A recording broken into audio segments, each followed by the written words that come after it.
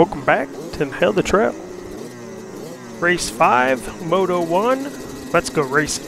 On the 854, that's my buddy Eric Loney. He's pretty dang quick. Ian Hamilton on number 19 gets a good jump off the bat.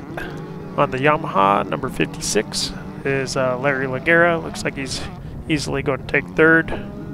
728, Dominic Mann. That kid is hard to pass. Looks like these guys already got my camera dirty, so that's super. And if I had any skills, I'd reach up and wipe it clean for y'all, but definitely need both hands on the bars.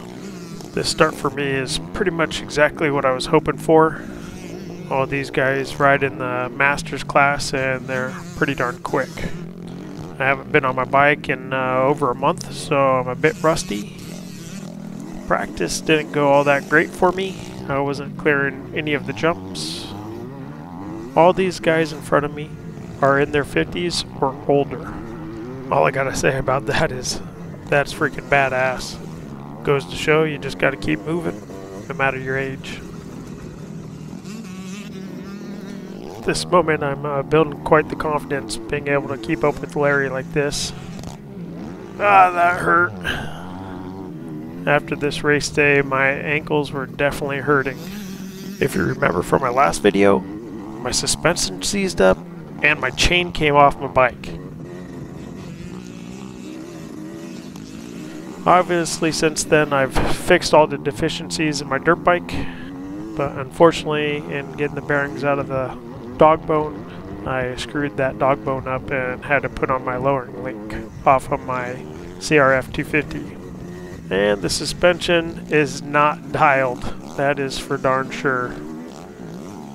I've since then purchased a stock dog bone, and I'll be throwing that guy back in, and hopefully I'll get the suspension dialed again, and hopefully I'll get some ride time on it before my next race. I felt like I was doing pretty darn good in that section there, able to make some time with Larry, but coincidentally, the thing I'm normally good at is the jumps. I was not feeling comfy on. Larry railed that corner, really got a gap on me. Since today it's not raining, I went ahead and wore my red, white, and blue Constitution gear from True MX. I think it looks pretty sick. America!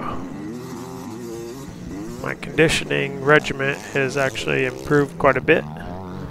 I got a jiu-jitsu tournament coming up, so I've been trying to get in better cardiovascular shape, and it definitely helped me out in this series of racing. I did not get tired, although I did get some forearm pump, but not during this race. This section right here was actually sort of difficult, which seems strange because it's just a straight line, but maybe it's because you're going so fast and there's some soft spots that created some ruts. Woodland MX Park did a fantastic job with this track. I think it's my favorite thus far that I've raced on at this location.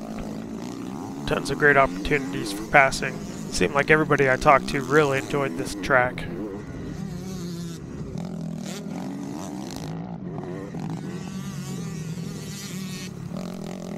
Hopefully Larry slows down here a little bit and lets me pass him. He's not a kind of guy that just give you a spot though, so going to have to earn it. Oh, he's leaving it open a little bit. Let's go. Oh, he saw me there at the last second. I'm glad he didn't T-bone me. Oh yeah, coming up short again. Alright, see if I can make this guy stick. Looks like Hamilton's right there on number 19. Let's see if I can catch up to him. I've actually never even been able to catch up to him, so I'm pretty stoked that I'm right here with him. Right here with him means, you know, I could actually see him. We're on the same section of track. Speaking of that, where's Eric Loney? I think Eric just checked out. He ain't playing. Nothing like the spirit of competition to make you push yourself. Roller to double.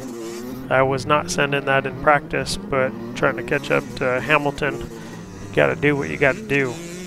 Unfortunately, I didn't get that clean very frequently, and landing on my ankles with this lowering link didn't provide very much cushion. Right here is where I end up tweaking my left knee.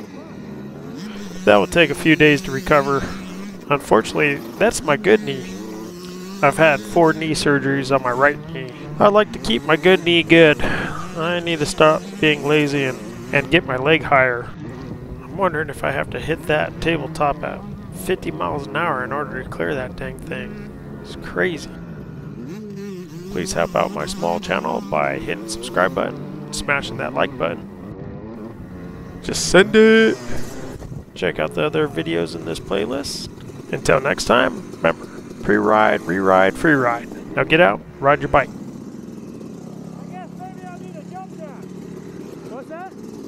Let's become a jump jack jump. It's a finish line. It's tough. Bend it.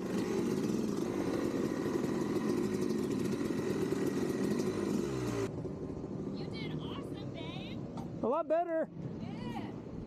Twisted my knee a little bit though.